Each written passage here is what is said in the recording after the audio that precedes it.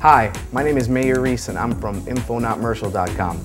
I'm here with the Little Giant ladder. We're here to test if this 17-foot model is really worth the over $300 they're asking for. What makes this ladder unique is that it has multiple ladder types, such as the standard A-frame, which is the position we have in right now. And it can be extended into 4 different heights. We also have the staircase ladder, which can be lifted up and can be placed on something just so you can get to those hard to reach places. The right angle is going to be placed against something. This is also the 90-degree angle position. The extension ladder, which you can achieve by pressing in these hinge locks. And the scaffolding position.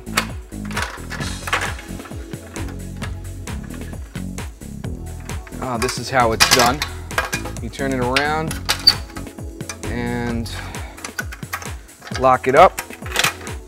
So here we have 2 for the scaffolding. First one, which is really sturdy, and this one, which as you can see, doesn't feel very safe, but it's better than nothing.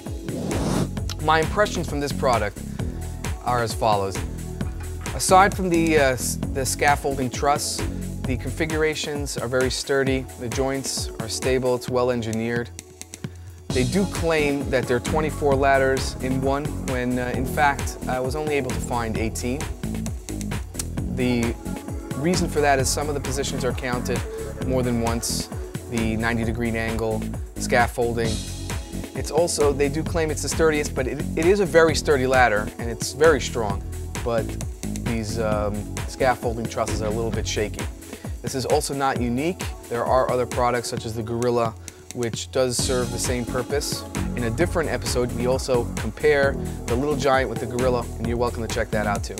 In summary, the pros are there's 5 ways that this ladder can be folded into 18 different configurations. It is well designed and sturdy.